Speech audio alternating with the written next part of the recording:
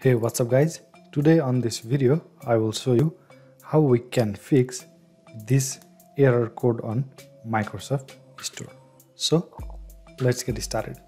First of all, press Windows and R on your keyboard, and here on Run dialog type services.msc. Now click on OK. And here you can see one services background intelligent transfer service. Right click on the service and click on start. If it's already started, you can restart this service. Now scroll down and find Windows Update. So here's the Windows Update. So for Windows Update also right click and restart the service.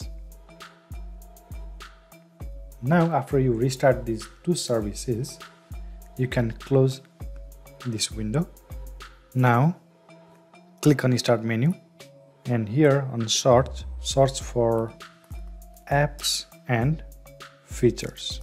So you can see this option here, apps and features, under system settings. Click on this. Now here on this option, search this list, search for Microsoft Store. So click on this and click on advanced options. Now you scroll down and here you can see reset. So click on reset. Now after you reset Microsoft Store, you can close this and restart your computer. So after you restart your computer, you will no more get that error on Microsoft Store.